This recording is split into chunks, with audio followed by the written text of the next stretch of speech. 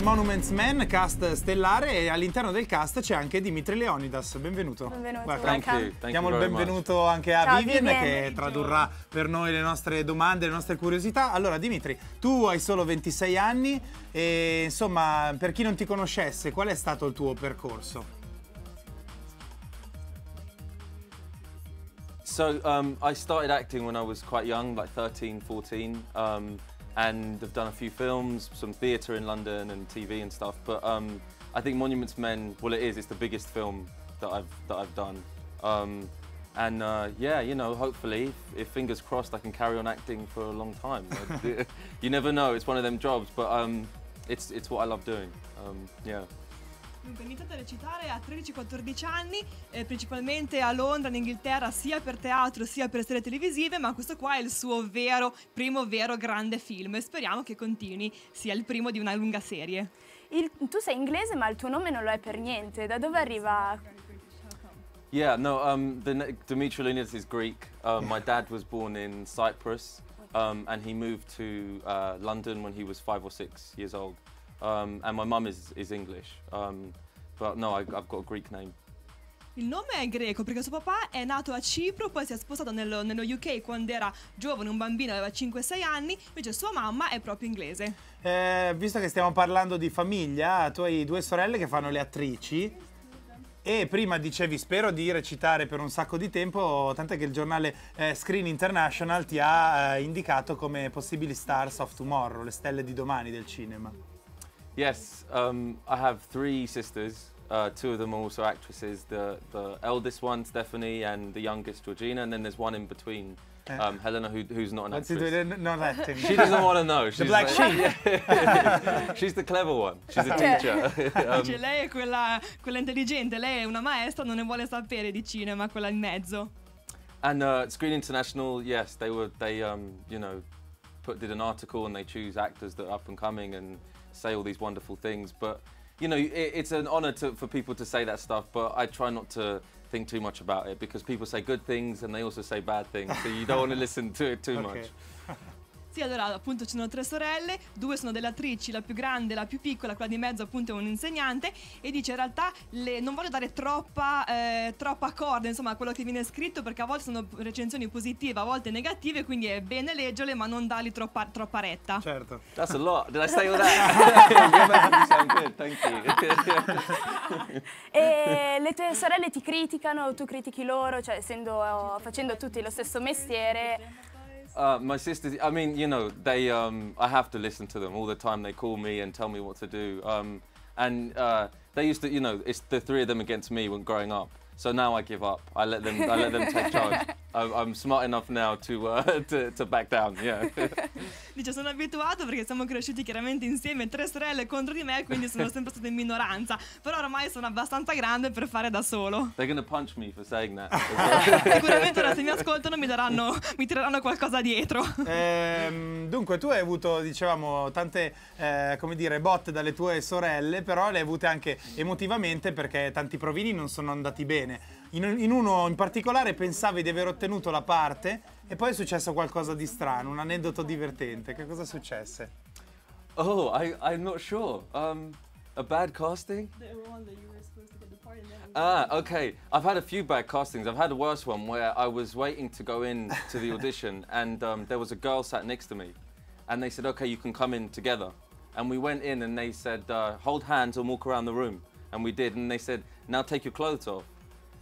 And I didn't know what to say, and then they said, keep your underwear on, and they had told the girl, so she wore suitable underwear, and I didn't. And so we had to walk around with underwear and holding hands, and then they said, thank you, you can leave. And that's the worst one. Are you allowed to say all that? Yes, dice, in realtà ha avuto diversi casting diversi provini un po' negativi, in particolare uno, non quello a cui facevate riferimento, ma uno ancora peggiore, perché in pratica ero lì con una ragazza, abbiamo fatto il casting insieme, entriamo e ci dicono, ok, fate un giro della stanza prendendovi per mano. Ok, fatto, poi toglietevi i vestiti. E io non sapevo bene che cosa fare, cosa dire, ma la ragazza lo sapeva, era preparata, quindi si era messa insomma qualcosa sotto di consono. Underwear, diceva, invece non lo sapevo e quindi sono rimasta completamente imbarazzato. I didn't get the part. E alla fine non ho avuto il ruolo. They looked at me and said no. No, thank you. Chiediamo Underwear. sono curioso di sapere che mutande aveva a questo punto. What are you wearing? Was it that bad? I couldn't remember, and I was like, oh no. And then I checked and was like, No. Okay, good one. they had holes. An old pair, you know, from when you were 15. Era un paio vecchissimo Too di quando avevo tight, too 15 small, anni. wrong color. Erano troppo piccoli, un colore orribile coi buchi, quindi The room went quiet. tutti hanno taciuto, proprio silenzio di tomba. Oh, magari erano le mutande portafortuna, no? Lucky knickers. Maybe. Quindi possiamo dire che ti è andata bene con il provino per quel film di Monuments Men, non credo ti abbiano fatto spogliare. Yeah. Come è arrivata exactly, questa richiesta? Come sei arrivato a fare il provino? So I had a casting in London. I put myself on tape, and the tape was sent to George. And then George was in Berlin at the time, and he called me to meet him in Berlin. And I did a casting with him there. And we met, we had a chat. And then he said to me, look, you know, go back to London, practice the German accent, go on tape again, and we'll see what happens. And then I heard I got the part. Dunque ho fatto un casting a Londra in cui mi hanno ripreso e hanno mandato questa registrazione a George, che era a Berlino in quel periodo, che l'ha vista, mi ha richiamato e mi ha detto ok, vieni a Berlino. Ho fatto quindi un casting con lui a Berlino, poi mi ha detto adesso torna a Londra, impara a fare l'accento tedesco, e poi alla fine ho avuto la parte, ho avuto il ruolo. Esatto, io adesso parlerei del ruolo che ha all'interno del film e perché ha dovuto imparare il tedesco, ma prima vediamoci un pezzettino di Monuments Men. Questa era una clip di Monuments Men, non c'è quasi in questa clip, si vede giusto per un attimo, però in realtà nel film lui è molto presente e ha una parte, dicevamo... No, it's quiet in the background. Yeah, Sono dietro, non mi si vede. Just this one. Però una parte specifica, lui è il più giovane dei ricercatori. Spieghiamo innanzitutto la trama di questo film. Yeah, so the Monuments Men were a group of art historians and art curators and architects. They weren't soldiers that were assigned to save monuments across Europe that was being destroyed and stolen by the Nazis, and obviously the Allies were bombing places without realizing the art was there. And my character was a soldier in the army who becomes a Monuments Man because he can speak German. They have a use for him, and he's one of the few soldiers that actually became a Monuments Man. The rest weren't, you know, didn't train as army soldiers. And he's still alive. The character I play is 88 years old. You know. Dunque, i Monuments Men erano un gruppo di scienziati, curatori d'arte, archeologi, non soldati, che dovevano andare in giro per l'Europa a riprendere le opere distrutte, rovinate o rubate dai nazisti. Io invece sono un soldato, sono il più giovane di questo gruppo, non sono un esperto d'arte, ma siccome parlo tedesco ero utile per questo gruppo di scienziati, e quindi mi hanno preso con loro appunto per aiutarli ad essere utili in certe situazioni. E il mio personaggio, che si chiama Harry, è un personaggio vero e vive tuttora, ancora vivo, che ha 88 anni. Esatto, hai avuto modo di conoscere Harry Ettlinger? Yes, yeah, and he's here in Milan, and I've met him a few days ago in New York for the screening. But he wrote to me whilst filming. He wrote me a letter and a short biography of his life. È qui a Milano in questi giorni, dice, già l'avevo incontrato a New York e mi mandò anche una sorta di un po' di note, o comunque anche un po' più una specie di sua biografia per studiare meglio il personaggio, ed è proprio qui a Milano in questi giorni, tra l'altro. Ti è stata utile quindi a trovare degli aspetti nascosti della sua storia? Yeah, really useful. He had an amazing life. Some of the things that happened to him, if you told someone, they wouldn't believe you, because it sounds like it's made up, you know. But in the film, you get to see some of the things, and it's a true story. A lot of the stuff with the character in the film is all real. And you know, there's a lot of stuff that happened in his life that isn't mentioned in the film that is incredible. È stato molto utile, e la sua vita è veramente una storia vera, incredibile. Certe cose io non potevo crederci quando lui me le ha raccontate, quando le ho lette. Non tutto ciò che si vede nel film, cioè tutto quello che si vede è vero, ma non tutto quello che lui ha vissuto poi si vede nel film. La sua vita è stata molto più movimentata. Tanto che sembra coreografata. Sembra veramente una cosa finta, perché non ci puoi credere a certe avventure e disavventure che ha passato. E anche i posti dove avete girato sono reali, avete dovuto ricrearli per rendere più veritiero il film, quindi avete dovuto ricreare degli scenari della Seconda Guerra Mondiale. e vi vediamo appunto in situazioni abbastanza difficili, dove c'è freddo. Come avete reagito a queste riprese? C'è stato qualcuno in particolare magari che l'ha vissute peggio rispetto a qualcun altro? It's amazing getting to film in locations that are relevant to the film and real locations rather than studios. And you mentioned the mines, which were amazing. That we turned up on set and there's this tunnel and you walk into it and every 100 meters there's someone standing to say keep going this way, and you go deeper and deeper and deeper into these mines and it gets really cold and dark, and that's where a lot of the Monuments Men spent months of their lives uncovering artwork that was floor to ceiling, full of artwork, like millions of pieces of art were inside there. And it helps when you're acting to be in a place that is like the real locations, because you feel the way they would have. More into it. Exactly, yeah. Sicuramente è molto bello ed è anche utile poter girare i film nelle location vere e non semplicemente in uno studio, ti aiuta sicuramente ad entrare nella parte, ed erano veramente delle miniere reali, quindi c'erano delle persone in questo tunnel lunghissimo che ci indicavano a noi attori proseguite, andate dritto, perché sennò noi non vedevamo neanche dove dovevamo andare. E in questi tunnel proprio i Monuments Men reali hanno passato mesi e mesi praticamente a pulire, a mettere a posto delle valanghe, delle montagne di quadri o comunque opere d'arte buttate lì, ma veramente valanghe da pavimento a soffitto. Nel cast ci sono un sacco di attori, oltre a George Clooney che è anche il regista, c'è anche Matt Damon, John Goodman, ma io volevo sapere di Bill Murray. È veramente una persona così strana come internet ci fa credere? They're all really weird. Sono tutti molto strani. Su Bill Murray in particolare c'è qualche aneddoto? He's just a very funny guy. The thing is, just being around him, he loves to play pranks and yeah. They're so smart and funny.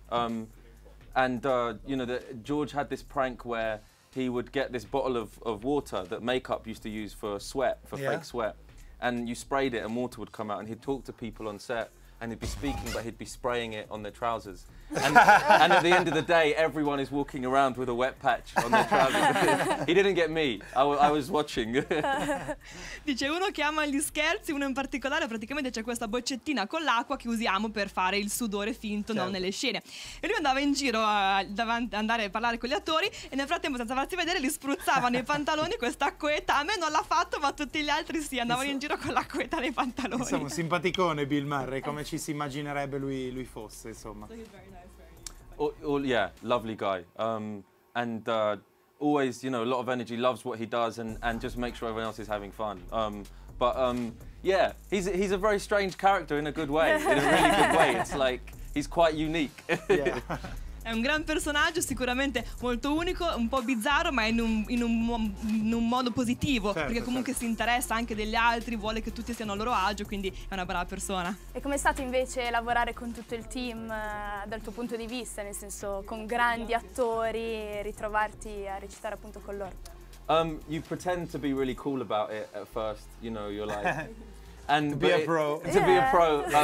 But it is bizarre, because you wake up in the morning and you go onto set and there's John Goodman, having breakfast, and you sit down and have breakfast with him, and then you go and get changed, and there's Bill Murray standing in the army outfit, and you go onto set with him. Looks like a commercial. Yeah, I'm sort of going, this is weird, and then George Clooney's running over going, let's get the scene, and I'm like, well, hold on a minute, this is really bizarre, and then something even stranger happens where it becomes normal. After a few weeks, it's like, you're right, John, George, you get used to it.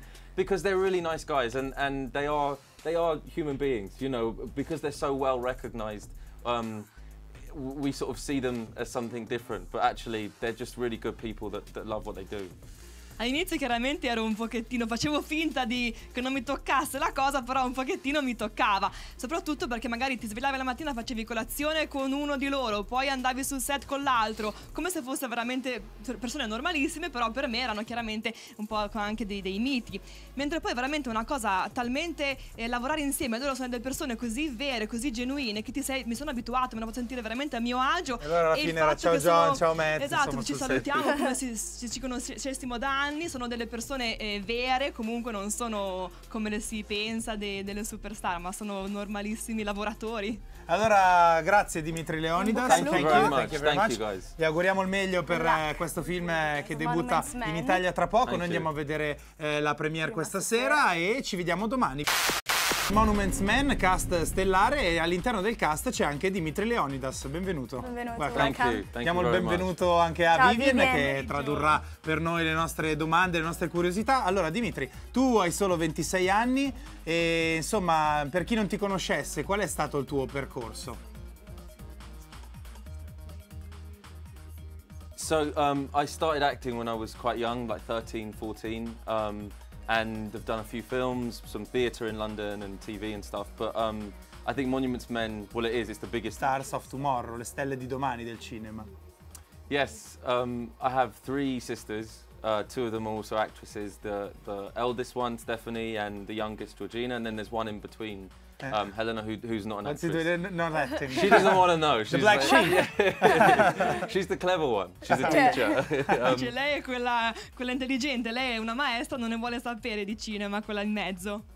And Screen International, yes, they you know, did an article and they choose actors that are up and coming and say all these wonderful things. But my dad was born in Cyprus, and he moved to London when he was 5 or 6 years old. And my mum is English, but no, I've got a Greek name. Il nome è greco perché suo papà è nato a Cipro, poi si è spostato nello UK quando era giovane, un bambino, aveva 5-6 anni, invece sua mamma è proprio inglese. Visto che stiamo parlando di famiglia, tu hai 2 sorelle che fanno le attrici e prima dicevi spero di recitare per un sacco di tempo, tant'è che il giornale Screen International ti ha indicato come possibili... You know, it's an honor for people to say that stuff, but I try not to think too much about it because people say good things and they also say bad things, so you don't want to listen to it too much. Sì, allora appunto ci sono 3 sorelle, 2 sono delle attrici, la più grande, la più piccola, quella di mezzo appunto è un insegnante, e dice in realtà non voglio dare troppa corda insomma a quello che viene scritto, perché a volte sono recensioni positive, a volte negative, quindi è bene leggerle ma non dargli troppa retta. Certo. That's a lot. Did I say all that? You sound good, thank you. E le tue sorelle ti... Film that I've done.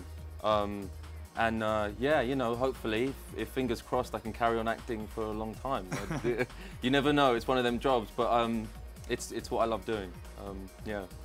Dunque, ho iniziato a recitare a 13-14 anni, principalmente a Londra, in Inghilterra, sia per teatro sia per serie televisive, ma questo qua è il suo primo vero grande film e speriamo che continui, sia il primo di una lunga serie. Tu sei inglese ma il tuo nome non lo è per niente, da dove arriva? Yeah, no, Dimitri Leonidas is Greek.